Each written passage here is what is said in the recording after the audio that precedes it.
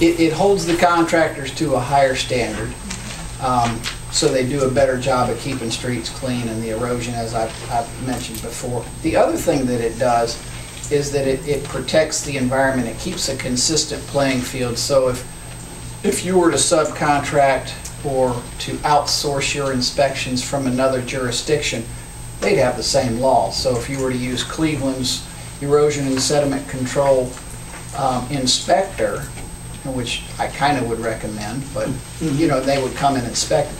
Their laws in Cleveland are the same as they would be here because they're mandated by the EPA. And without those laws on the books, they can't enforce anything.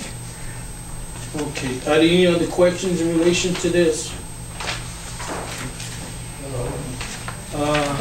Mayor, you have any questions? No, thank you. Okay. And you basically said, what's it, Riparian? Is that what it's how it's pronounced? Repairing. Repairing. Repairing. That really doesn't apply to us because we don't have a creek or. Well, if you do have creeks, which you do, it does apply. Okay, explain that a little bit more and how that, what the citizens need to know. Okay, the word riparian, never mind, you don't need a lesson, that'd be rude of me, I'm sorry. It has to do with creeks, lakes, rivers, flowing water that has the potential of wildlife, which we hope they all would. The setback makes it so that you can't encroach upon that. You have to stay so far away from the creek, stream, lake, river, floodplain, or wetland. So you stay away from that to protect the wetland and its habitat that it provides for God's creatures, which there's plenty of, and plant life too. You don't want to destroy endangered plant life. Okay. Any other questions in relation to that, Barbara? Mayor? Any comments, Willard? Okay, and the last one is the stormwater management ordinance of the city of Cleveland. This is 0517. Yep. The building code order to comply with the Ohio Environmental Protection Agency requirements for municipal separate stormwater sewer system, MS4 cities. Okay, so can you kind of give the public in short, the stormwater is anytime rain falls on the earth, it has to go someplace. It'll either evaporate or run into a creek, into a river, and then into the lake or ocean. We want to manage that to manage flooding. So stormwater, if you get a huge rain that happens all the time, the streets will flood up, but after an hour or so they kind of drain down. If you get too much water that's on a huge impervious area like a parking lot across the street, that water has to go someplace, and it's going to get there really quickly because it's paved. So we need to do management and that's where we retain the water on site for a period of time and allowing that water to flow off-site at a controlled rate. Usually that's done with containment ponds or underground tanks or something like that. And this law is going to make any new development do such a thing with the water. It allows the sediment to filter out of it.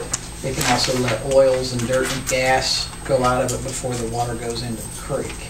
And it's just simple ponds and stuff like that.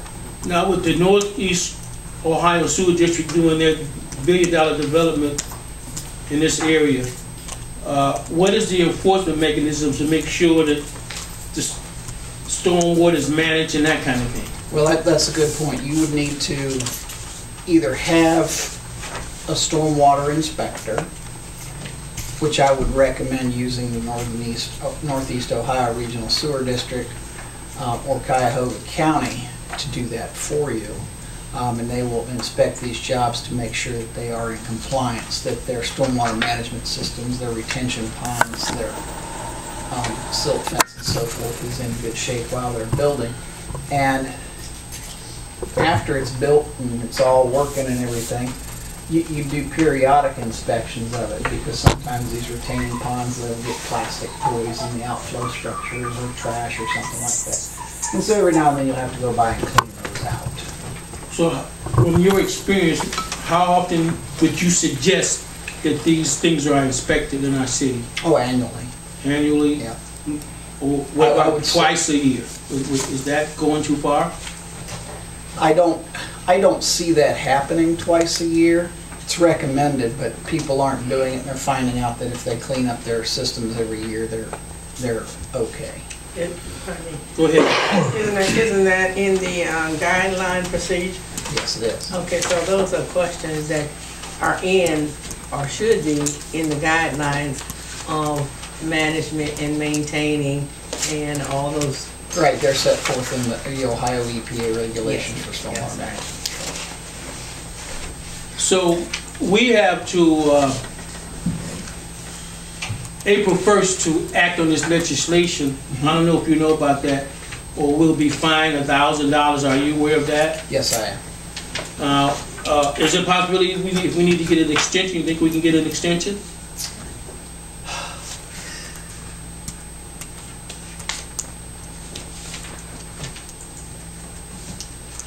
I don't know exactly how to answer that question. I mean, I don't think I would ask. I think I would get the legislation in place because they don't have a good sense of humor, those guys do.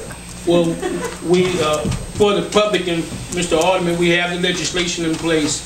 We just needed to make sure we discuss it in front of the public and committees, and we're having a special meeting tomorrow to do it, because tomorrow is the 30th. So we don't have much left in this month. Okay. So I think you answered the questions that we have. So Okay. we're doing our due diligence, to use Barbara's term, to do what we need to do. Exactly right. Okay. I'm happy to help. Do you need me here tomorrow? If you want to, but I'm going to, I got the public here, and I need to hear from the police and fire, but are you going to leave? I want you to see if the questions, because this affects members of our city, if they have any questions that I didn't answer, or we didn't answer, I'm going to ask them to come up right quick and ask, have any questions in relation to this. Okay, Zaki, okay, just come up. I just had a quick question about enforcement. Is the city supposed to be, out of their budget, responsible for the hiring and enforcement of these laws, or does the city just signal whoever is supposed to be responsible for monitoring this stuff, and then they take it upon themselves to make sure that it's enforced? And if there becomes litigation, who's responsible for financing it? Is it on the city to do it, or is it on this organization that's forcing us to pass these laws? I'm not necessarily prepared to answer all of the questions as far as legal goes and litigation.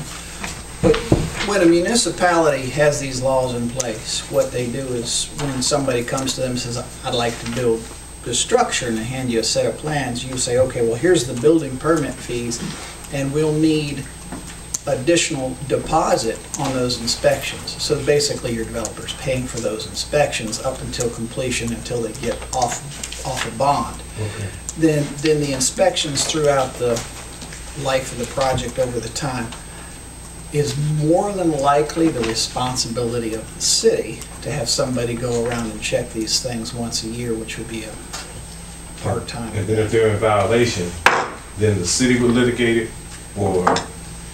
That I can't answer that question. I don't know. You might actually ask your law director. And the other question I had is relative